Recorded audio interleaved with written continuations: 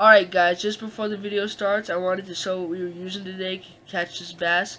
We ended up driving around for about 7 hours today trying to find a fish. We finally came upon one in Dierkes Lake.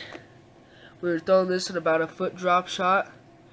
About probably 15 foot of water off some rocks. That bass came up and cranked it. Make sure to subscribe. Like the video for more fishing videos. We're at 19 subscribers, so if we can hit 20 for this video, that'd be awesome. And yeah, hope you guys enjoy the video. Watch till the very end. Alright guys, I just caught my second largemouth bass of my entire life on the little drop shot rig. I'm so happy. The only other largemouth I've caught was about 6 inches, so I'm really stoked to catch this. And Dierkes Lake and Twin, we're having a good time. We're going to see if we can't crank on some more. Andre's up there coming down the steep rock ledge of death. He's grabbing his phone so we can take a picture. Yeah, good little largemouth on the drop shot. Woo!